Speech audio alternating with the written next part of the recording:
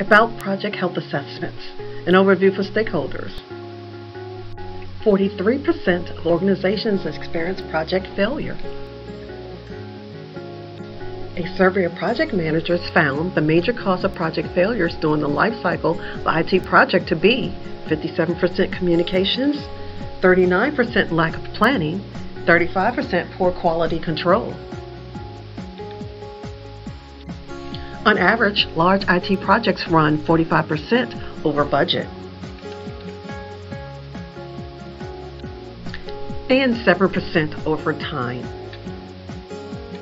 resulting in delivering 56% less value. 1 in 6 IT project has a cost overrun of 200% on average and a schedule overrun of almost 70%. At HUD, 74 of 85 critical systems, which are operated by one or more components, are at the end of the service of support from the vendor. How do we get projects back on track? The Project Health Assessment.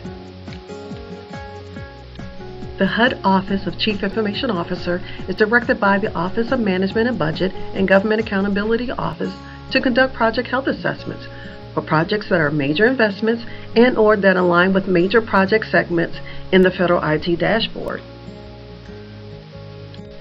HUD tasks the Performance and Risk Management Branch, a part of the Enterprise Program Management Division, with leading the PHA effort.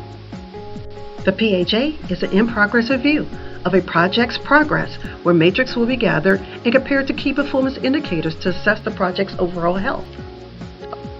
As part of the PHA, the PMRB will examine schedule, budget, and project documentation, use the scorecard to evaluate the project against critical success factors, enter the results into the PHA scorecard.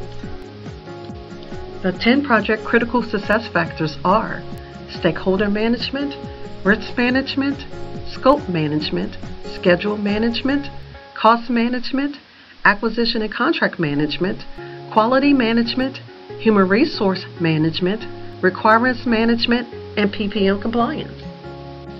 The PMRB will host PHA meetings with the project manager and project sponsor as required. PMRB will provide a score and recommendations to improve project performance. The higher the project risk, the more likely for more frequent PHAs. In some cases, projects may be escalated and recommended for tech staff. For further questions, please contact us at pmrbpha@hud.gov.